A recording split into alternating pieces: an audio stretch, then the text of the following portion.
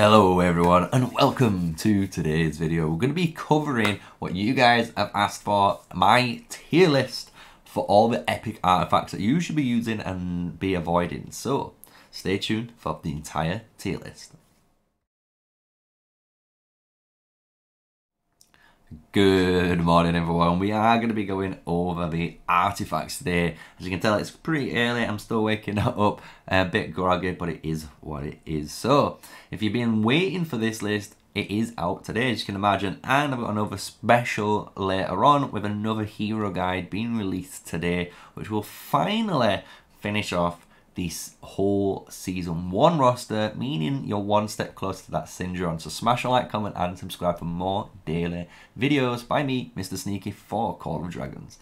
So let's go into the video, right? We're going to go and talk about the artifacts. We've got a few more, but they're a little bit hidden, which is the Heartpiercer, the Mask, and Greenfingers SICKLE. But we're going to go over all the epic artifacts plus the blue artifacts. We're just ignoring the green ones because, as you can imagine, the green ones aren't really worth your time. You just normally use those on the gathering commanders only. Same with the gems artifacts, which I've avoided here because that is, again, specifically only for gatherers. So everything else is there of every other rarity. So we're going to go over, and we're going to go over as it showcases here. I'm going to give you guys some good ones, some medium ones, and we're going to try and spread it out as we go through.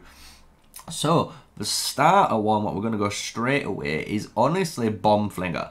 And Bombflinger is always, it's an S tier for me. It's an always used artifact for free-to-players. And the reason why this is so powerful is because of the artifact damage, right? So if we go into the game, we will be able to see the reason why. And that is because of the amount of damage as well as the stats this gives. This is an amazing weapon for marksmen, especially for PvE content. And this is what I used in the Road to Glory series for my marksmen to hit those top 5 rankings very often and get into even the top 10s against other players.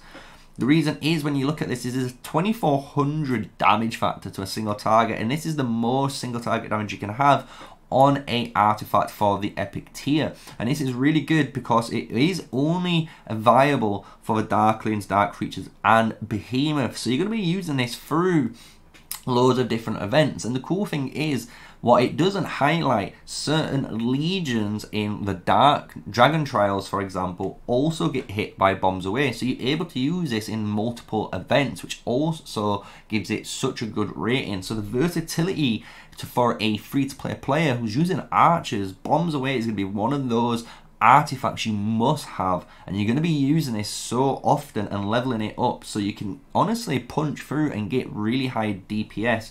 And we look at the artifact as well, it gives you marksman attack. Obviously we're going all the way up to a bonus of 18% legion attack, giving you as well at 5 stars if you get that 5-star rating in stars or ignited, the damage taken reduction by 5%. That's not really needed. I'd only keep this at 4 stars, guys, so don't waste your stars trying to get this to 5.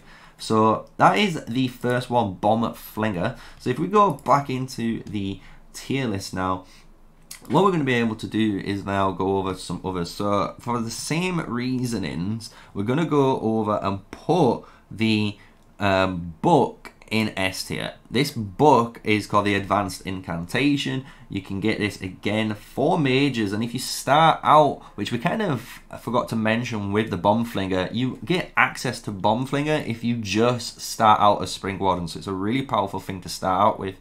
And the Advanced Incantation is the exact same. And this is one you're going to use again for mages while you're looking for your main artifacts. And the reason why this is such a good one is the exact same reasonings as the one we just stated for Bombflinger. This is a excellent, and I mean a excellent, guys, artifact for you. It allows you to basically gain a massive, and this is the biggest out of all artifacts for out of every category. Obviously the Bombflinger is the most damage you can have on a archer artifact, but the Advanced Incantation skill does 2800 damage to the Behemoth. So again, this is the exact same thing for the mages that bomb flinger is. So I honestly do advise using this. And at level 5, as you can imagine, this is a 2800 nuke. And if you're wondering, is this going to be worth using? If we do compare it, just for argument's sake, to a Phoenixi, obviously Phoenixi is so much better in PvP because you're hitting at 2000 nuke on 4 targets, right? But in a raid, 2000 damage or 2500 damage isn't worthy because it's only 1 target now, right? So you need a level 3 burst strike to have over 3000 damage to now do the exact same, or should I say 200 more damage than your maxed out epic. So really good reasoning why that book is a really good filler for you. So honestly, you should always use this for you guys when you're debating for just something to use in the meantime while you're looking for that main legendary artifact. So now we've got the Amulet of Glory. What I'm going to just put this in is in the B area. It's not a great artifact, I'm not going to lie, guys. It's okay. It's just there. If you've got it, it might be nice just to put on at the very start if you don't have a cavalry artifact, and it'll just help you kill the Darklings and Dark Creatures. It's okay. It's nothing too crazy. So we've got the next one, which is Archer's Manual. Archer's Manual is a very interesting one. I'm going to put it in the C category, and that doesn't mean it's bad. I'm going to actually put it in where it says specifics, because Archer's Manual is a very specific artifact, and it could be a very powerful artifact, and it's not had a lot of love and tender care, should we say, compared to the other artifacts. So if we go and just showcase this artifact for you guys, you're going to be wondering, why am I putting it in the specific category? And it's because when we look at it, it is a really powerful ability. Ooh, if we didn't misclick, it's a really powerful ability because it gives your Legion 25% extra physical attack for 20 seconds. That's absolutely nutty, guys. And it gives you unit defense, so it gives you 2 of the best stats that you kind of want on your marksman unit, but it's such, you know, it doesn't do anything else, right? No one's really tested yet if the 25% specific buff is worth having over some of these other artifacts. So that's why at the moment I'm going to leave it in the C tier, because I think it could be potentially good, but it's too specific in its usage. So now we're going to go and grab the Cloak. This Cloak of Stealth is a menace. This is always an S tier artifact. You have to be using this Cloak when we go and showcase it onto the stream. Let's switch it back over. The Cloak of Stealth. The Cloak of Stealth, definitely an S tier artifact. And the reason why, as you guys know, without having to switch back to that screen, it is the best free-to-play artifact to use in PvP without worry. Why? Because you can always go invisible with your cavalry, you can go and sneak behind enemy lines, and you can farm kill. People might hate it, yes, some people might hate me for saying this, but for a free-to-play player, farm killing is a very effective way of gaining merits. And it's going to allow you guys to gain those merits, buy the resources and speed ups you need to progress your account, which is very, very important. So that's why the Cloak of Stealth is so good. And anyone, even T5 players, can sometimes still use this just to cause problems. Even though they've got T5, they can sneak behind enemy lines, appear, and just cause mayhem, right? So really good artifact, really do recommend using it, right? So now we've got Veteran's Diary. Veteran's Diary is actually bad. I'm not going to say anything, it is just bad. It used to be a really cool effect, that the fact that it gives you a bunch of normal attack damage, which could be potentially very, very broken with Sinjon, right? But it doesn't do much else of that, and that's the problem. If it did something else, or if it gave you some relevant stats, you might actually be caring about it, but I wouldn't use this. It's just a bad artifact. You might have it just at the start, shall we say, you know, just in case you get a B or A artifact, then you'll move instantly into that. But at the start, it's okay, but you're going to move out of this really, really fast, this Veteran's Diary. Then you've got the Codex, and I'm not going to lie, I'm going to put the Codex in D tier. I think this thing is a dog. And the reason why this thing is dog is you don't really use it in PvE. You don't really, and you can't use it in PvP, shall we say, as well, because it's a PvE specific artifact. Even though these two appear as PvE artifacts, they're so good and powerful, and the fact that you can use them so many events and it gets you pushed through.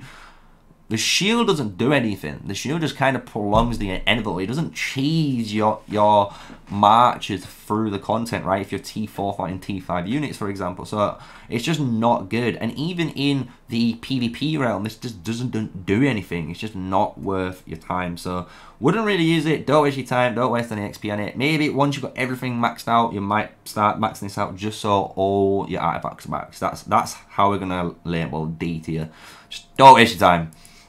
So, Blade of Reproach, really cool artifact. It's going to be in a B tier too. I do like this. I actually prefer this is in a higher position compared to that Amulet of Glory. Why? It's a nice bit of damage nuke. It gives you a little bit of a range too before you go into the battle, which ain't too bad. So it's really good for PvE clearing, especially when you're waiting to get an A or S tier artifact for the cavalry unit. So definitely would recommend using this as a general start purpose. It's a really good filler until later on. I don't think I've got the artifact in, so we're gonna have to add it in later on, the next one.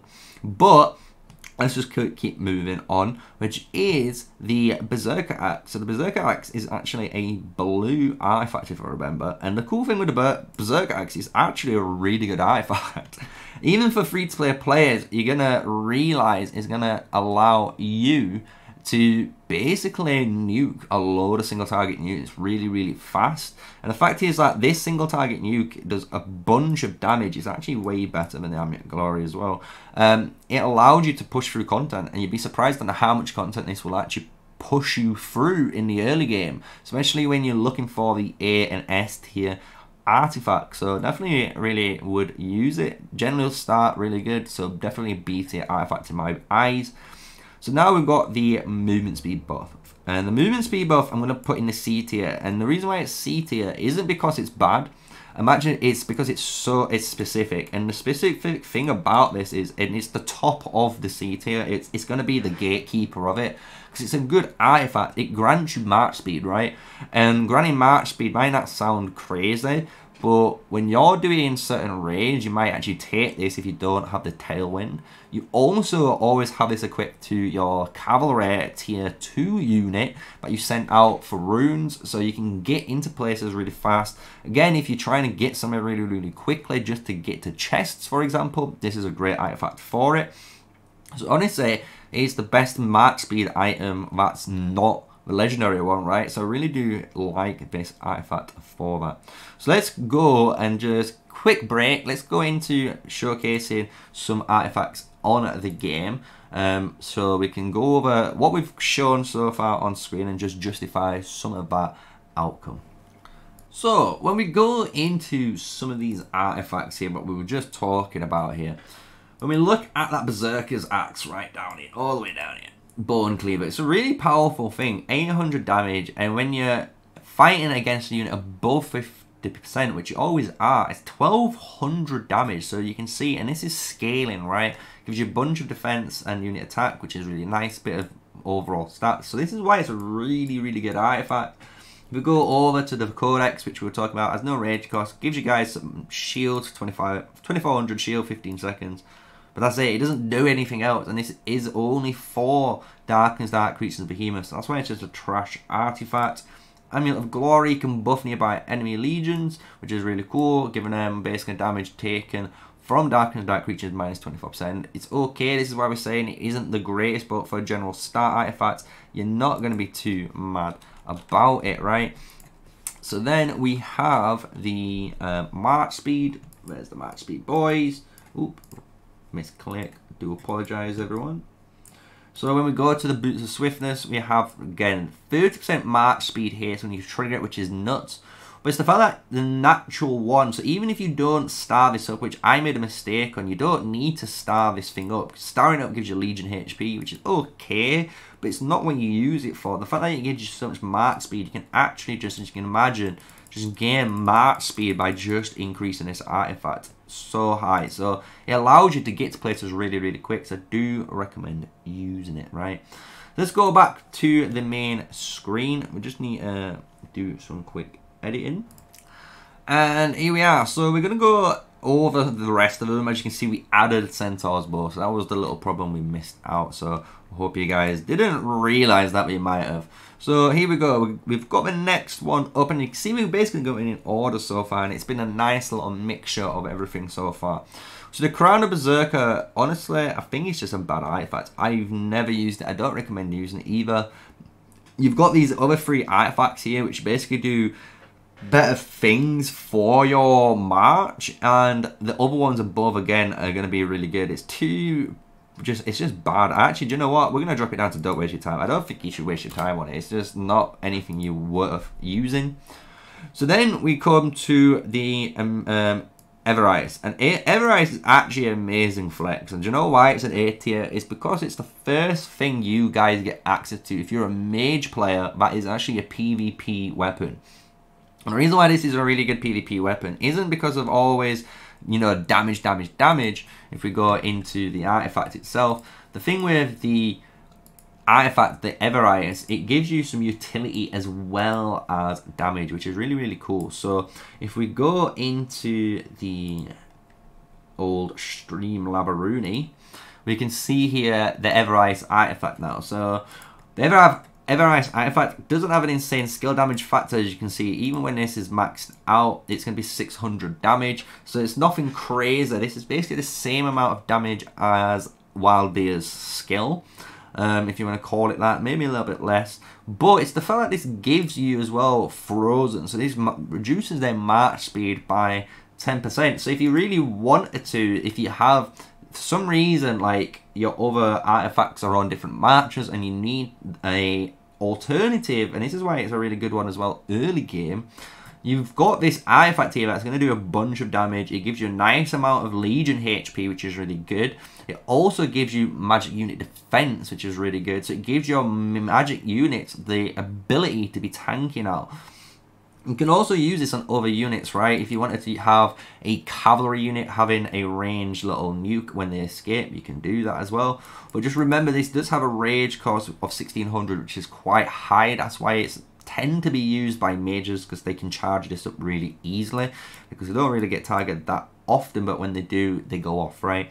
So honestly, really underappreciated artifact, and it is a rare, so I would recommend using this. It's a really good, amazing flex artifact while you're waiting for some of the other artifacts in this list to come up. So definitely would recommend using Everise. I hope you understand why now. Then you got Freezing Ring, and Freezing Ring is in the C tier. We're going to put it actually quite second in the leadership, and the reason why we're putting it second is because it's a really good artifact for raiding. This actual artifact gives you the ability to basically bypass certain raid mechanics, as you know. So if you're playing like the Necro Giant raid, you're able to, if you don't like the wall where it spews out the lasers that shoot, you know, across from left to right, you can freeze ring this and just skip the whole phase. You can do this at least twice, I know, within the raid, depending on how long the raid lasts for your alliance, obviously. So it is a good artifact for that specific reason. Apart from that, you don't really see it get used at the moment. Maybe in the future, people might actually really appreciate the ice block mechanic if they're getting really, really heavily targeted. We'll soon see, but definitely an okay specific artifact. We know its use, it's got its use, and people still use its use like that today, especially if you're a low power player. So definitely in the C tier for me. So now let's go to Giant's Bone. So Giant's Bone is a good general start weapon. It's better than the other two here, and the reason why it's actually better than the thingy, should we just say, is a really good general starter artifact to infantry, and the reason why it is a PvE only artifact, so it doesn't do any damage in PvP, so that's why it would be higher if it did some sort of PvP damage, or if its PvE skill was really powerful, but it's not that insane, right? It only knocks them up for a little while. It's a percentage chance that you knock them up to, which a lot of people forget about. It does a nice AoE cone damage, which is good, so it's okay in the early general starting, but you're going to, again, realize you're going to find other artifacts that's going to just be better for you, and you're going to use more often than this for infantry. So now we're going to come to an all-star, and a lot of people might raise their eyebrows, but if you've been sleeping under a rock, Greenfingers SICKLE here, definitely a S tier artifact. And I'm actually going to put it at the top. And the reason why I'm putting it at the top here for now is because of the ability to farm with it. This sounds crazy. Farming is so powerful in this game, and being able to farm more obviously allows you to progress your account quicker. But with Greenfingers SICKLE, which is really cool, is when you have this thing maxed out and you can get this through the dark chests, remember, you're going to be able to send out your gatherer to the alliance pit and trigger this straight away. So no matter where you are in that alliance pit, you know you're going to hit a massive amount of 1 to 5-6 million, depending on what resource there's inside, easily for your account. So a really good artifact. It allows you to, as well, if you're just wondering what other good use it has. Even in PvP, it sounds crazy, but in PvP, Greenfingers SICKLE can also be used to clean up tiles. You've got to remember, if there's a tile on territory and you need to get players in a nice tight area and there's a tile blocking it, you can send it all, one person can send their march, Greenfingers SICKLE, pull it out, the next one, and the next one, and the next one, and it's cleared within 3 or 4 triggers of this artifact. So you can also benefit your alliance and help do some nice alliance planning with this artifact. So honestly, it's really good. A lot of people might underappreciate this, but it is definitely S tier. If you think it's not S tier, and you're sleeping under a rock. So now we'll go to the Harlequin's Mask, and if again, Harlequin's Mask is an A tier artifact. Why? This is going to be the artifact that basically you move up from. You're going to basically use these general axe for the start of the game, and you're going to use this to basically level up your heroes on all the patrols, because it's really good at killing patrols. But you're always going to be leveling and prioritizing, starring up and maxing out this Harlequin's Mask. It's a rare item, we know, just like the Everice, but it's honestly better than Everice. It's probably the best blue artifact in the game. And the reason is for raids. It's the best thing for raids. You need this in a raid. If you don't have this on your infantry tank, it basically means you're allowing the behemoth to do whatever it wants, and being able to taunt that behemoth in place, as you guys know, is very important for DPS. It allows all the backline archers and mages to free hit without having to worry about so many more mechanics than just basically positioning for their account. So basically the all-star in a raid is the infantry players that are able to use this artifact very effectively and create really good time windows. So now we're on the final stretch. Honestly, we've only got 8 artifacts so far left to go. So if you've enjoyed the video so far, remember to smash a like, comment, and subscribe to the channel. But the next artifact I'm going to go over is Heartpiercer. And Heartpiercer is definitely an S tier artifact. It's going to be up there. We're going to try and move these around so they're in a really good order for you. So you're going to kind of understand the power on it. So the reason why Heartpiercer is an S tier artifact for epics is pretty reasonable. You've got a nice brunt of damage, which you always want on your archers. It gives you a great effect, as you can imagine. If we just jump over to the game, we can also showcase this, so we're not just talking out loud, you know, boom. If we go down, if the game wants to work today, I don't know what's going on the PC client. But as you can see here, a bunch of marksman unit attack, which is amazing. You always want unit attack on your marksman. It means your normal hits are hitting even harder than they already are. And your skill damage. Your skill damage is all based on physical attack. So boosting it is amazing. As you can see, at level 5, you get a beautiful 2k nuke. And that's why, obviously, Bomb Flinger does more damage than this. And this is why this has a alternate use, though, because you can use this if it is a level 5 artifact, and obviously the Bomb Flinger is not. You're going to be able to use this for raiding. It does a nice amount of damage. You're able to use this in PvP, which is what's more important, right? Because you're going to now have a artifact in S tier that's always going to be able to be flexible picked and basically allow you to use it in 2 different scenarios. So the Heartpiercer, good for raiding. It does a nice amount of damage. But in PvP, you get that massive physical defense break of 15%. And if you get that defense break on someone like your Guan Wing Craig combo, and the Craig fires off and that bleed is on when that 15% defense breaks on, you're going to see their health start to melt. So very good artifact. Definitely recommend. Honestly, one of the best artifacts in the artifact category for what it is. Hopefully it might get a buff in the future, but I don't see any artifacts in the epics getting buffed. It's just what they are for now. Maybe we'll get some more in the future, who knows. But I think it's just going to be the legendary tiers from now. So let's go back and see the rest of the tier list, because we've got almost the last remaining to go. The last remaining thing to go is Homecoming Blossom. And you know what? Homecoming Blossom, I'm just going to put it in C tier. It's not the worst artifact. Do you know why this is good? Same exact reason as the March Speed one, but the only difference is this is really only good if you're trying to go somewhere really, really far and you're like rallying a pass, for example, you're like 500 kilometers away and you're just sending a 200k unit to refill that rally once on the pass. Then you'd use the Homecoming Blossom then that situation to come home, so you're not walking at 500 kilometers. Same reason if you're sending it out for a rune, you can put this on your rune march, and then once they've collected the rune, press the artifact, it's going to blink you home. Really good artifact. Some people might say you can use this to gather, but I just don't. I rather use actually the gathering specific artifacts that give you either gathering speed or load capacity. They're just better for you. March speed anyway, you get through with talents and you're pretty fast with the transport unit. So yeah, it's okay, it's C tier, nothing too crazy. So now we're on the last and final cavalry artifact that we've been waiting on, and it is A tier. We're going to put it in the top of A tier at the moment. And the reason why is it's the first artifact that you guys get as an upgrade, and it is the first honest major upgrade that you can use in PvP, which is really cool, and it's Centaur's Bow. Centaur's Bow is going to allow you AoE damage on a cavalry march, which is kind of cool. So if you look, you get a nice amount of defense, so your cavalry are not going to be scared at tanking.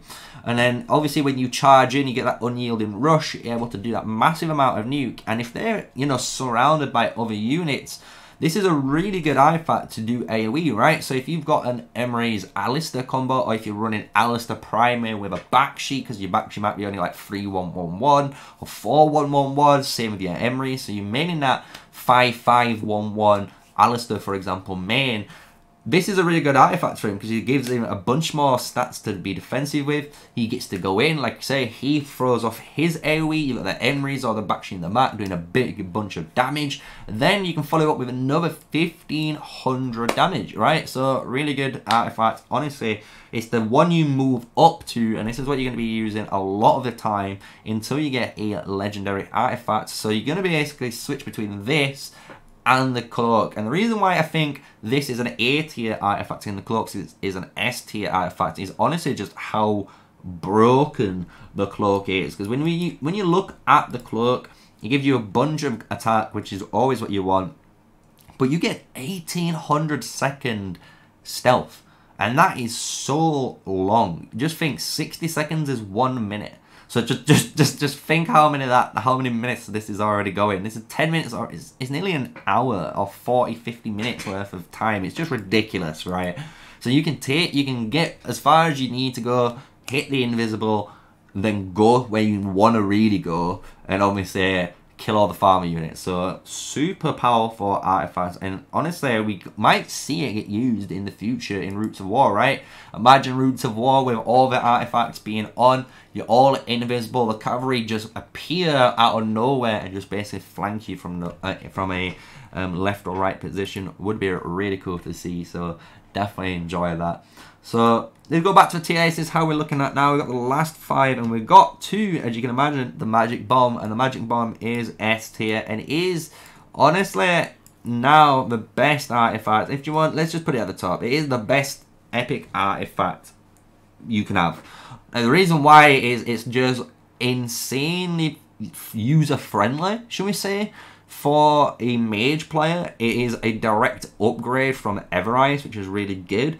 It allows you to have a AoE source. So when you're using Waldia and Valen, you're allowed to use this now as well to give you that punch, because it gives you that magic unit attack. As well, you can place this on like cavalry units. The enemy cavalry units normally run into the enemy players, and you always get generally a really good value on this artifact. It's a very popular artifact. You see it even being used by the T5 players. You know, they might still run 3 mage marches and run something like Phoenix Eye, Infernal Flame, Magic Bomb. It's just so powerful for the AoE ability, because you want AoE in the game, and it is the best AoE you can have so far out of all the epic artifacts.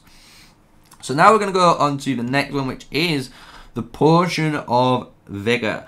And the reason, this is going to probably raise a lot of eyebrows, I know, but I'm going to put the Potion of Vigor at the bottom of A tier. And this is one which I know even I'm scratching my head, I'm crazy for saying this, but the Potion of Vigor, the longer you play this game, you realize how powerful and good this artifact is. Because in PvP, as you guys know, it's all about building and destroying flags. How fast can you build the flags and get to the center? And if you can get to the center, you can basically teleport there and refresh marches sooner than your opponent. Ooh, everyone knows that, right? So what Potion of Vigor does is grant you basically double the amount of engineering you have for a massive amount of time again. And this is super powerful because, as a lot of the top tier alliances know or might preach to their players, during certain stages they ask you to level up your Ordo and Craig. And by, for example, when you're in Afrian, you want a level 43 Ordo and Craig combo, because this is gaining almost a 6 million, it sounds crazy, a 6 million infantry engineering base. And because you have that, when you pop it, this is going all the way up to 12 million engineering score.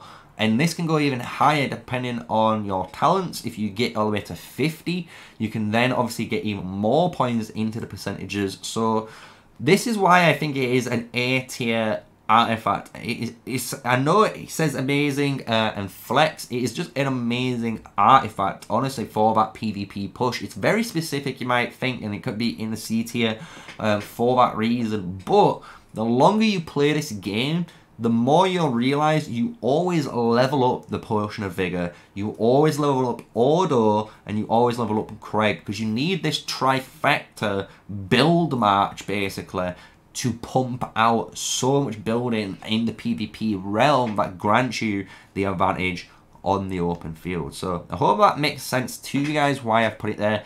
So it is a really good artifact, and I've honestly slowly fallen in love with it. You see how much engineering you get, it's just ridiculous watching that time just drop. So really, really good. So we're on the last three artifacts. I'm going to put Rapid Crossbow, I think it's called, in the B tier. It's a really good general start artifact, just for the same exact reasons for your Berserker Cleaver, or whatever this thing's called. I think it's the Berserker Cleave. And Rapid Fire Bow is the exact same thing. It's basically Guan Win's skill 1, but on a rare artifact. It's really good for just killing patrols in the early game until you unlock one of these artifacts. As soon as you unlock one of these artifacts, you just replace your B and C tier artifacts with these guys basically really, really quickly. So it's really good, it's efficient, it gives you attack, it gives you the little bit of burst damage which you want, and it helps you kill those units. So now we're on Spirit Mangle, and Spirit Mangle I'm actually going to put into the C tier. And the C tier, it's going to be, this is a close one, I'm actually going to put it above the Freezing Ring. It's a specific artifact, it's not bad at all, guys. It's just a very specific artifact. You're not really going to be using it much. That's the one problem with it. And that's the only thing is, this could be seen play in the future. Who knows? And the reason why is it removes the debuffs effect, right? And you can use this a lot as well in the Dire Bear raid, because in the Dire Bear raid, you're able to use the Spirit Bangle effect to do a massive AoE cleanse, and that cleanse actually removes the purple mist. So you can actually use this as your advantage in a raid, which is really good. It also has PvP use because it gives you Legion HP, which is really, really powerful too. And like I said, it removes the debuffs on your march. So maybe in the future when you've got all these new, you know, let's say like commanders / heroes coming out with skill 1s that are doing, you know, physical attack reductions, maybe skill damage reductions, health reductions, all these AoE reductions that you could maybe potentially see come into this style of game. This artifact would then, in theory, climb the ladder because it has more use than in PvP if you're able to remove all these powerful debuff effects. So honestly, I think it's an okay artifact. It's just a specific use base, so at the moment it's not bad at all. So I think that's where we're gonna lie. And then the final one, the very final one, is gonna be the Staff of Spring. And the Staff of Spring is honestly, it's an amazing flex artifact. I'm gonna put it in the middle of this category. And the reason why I'm putting it in the middle of amazing flex is because it is a really good mage artifact. Sounds weird, but being able to self-heal yourself for about 2,400 troop legions is quite nuts. As well, if you're trying to fight as a support hero, you can do this, right? You could try and run an Indis Pan March and run Staff of Healing here for a very dedicated support heal. And you can heal your T5 player of troops. So your actual healing advantage now from what you're generating is translated into your alliance members. So it is really good. You can use this in a bunch of different scenarios. People use it in raids too. Might be 1 or 2 players might bring this to heal the raid tank, just to help him, you know, maintain his health while he waits for that healing stone potentially. You can also, like I say, use it in PvP for yourself, heal yourself a massive amount, and it is a good artifact, and it gives you relevant stats, which is a really, really good finisher for the epic tiers. So I hope that is what you guys wanted. It's an epic tier list here of what I think you guys should basically want to invest into. A general now summary for you guys before we finish the video. Basically, D tiers, just don't waste your time. Don't use these. Just don't invest or basically put any points into them.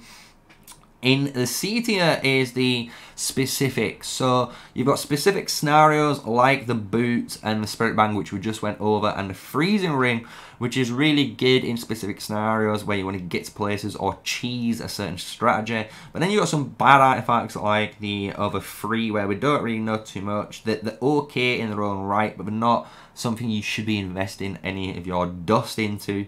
B is where we're going to say this is where you're good. You feel happy if you have any of these artifacts when you make a brand new account. If you've got any of these artifacts at level 5, you're going to be good to go to basically start out any season. And once you start that season and you can equip these artifacts, you'll realize you'll kill the content quicker, allowing you to get the dust and keys needed to unlock the other artifacts in the A and S tier, right? So then once you've got your dust collected, you'll be then basically choosing any of the artifacts in the A or S tier depending on the situation you want. Again, this is all going to be hopefully, I wouldn't say time-stamped for each individual artifact. I'm going to time-stamp this nicely so you can get a decent, you know, feel throughout the video. So I hope you've enjoyed it. It's a nice long video. I know you like the in-depth analysis and I enjoy doing it too, as you can imagine. So if you enjoyed it, smash a like, comment, and subscribe. My name is MrSneakyy, official Call of Dragons content creator, and we're here giving you Call of Dragons content every single day. So, with all that said, guys, I hope you've enjoyed today's video. We're going to do another tier list soon on the legendary artifacts, so you can have a go on those, so you know where we're going to position all the legendaries and where I think they should be. And then we also, today, again, as a little teaser, we had the final Season 1 hero guide coming out, so I can't wait for that, and I hope you guys are looking forward to it. It means you're that one step closer to Syndreon. So, with all that said, smash a like, comment, and subscribe, and until the next video, stay safe, stay sneaky, and peace out, everyone.